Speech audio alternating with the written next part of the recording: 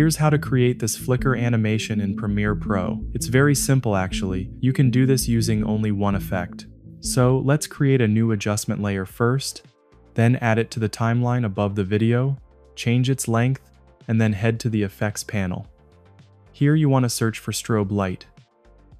If we play it, we can see how this effect basically adds a solid layer at a specific time period. Let's change the color to black, then make blend to original 95%. I'll set the strobe duration to 0.05 and strobe period to 0.2. I've noticed that generally you should have the duration smaller than the strobe period for it to work. And that's pretty much it actually. If we play the video, we see how this effect works. You can update the duration and strobe period to change the timing and decrease blend to original for a more powerful flicker. Don't forget to visit the Creative Society website for design resources, music, and more. If you want to continue learning, check out this other video on the screen. Thank you, and see you next time.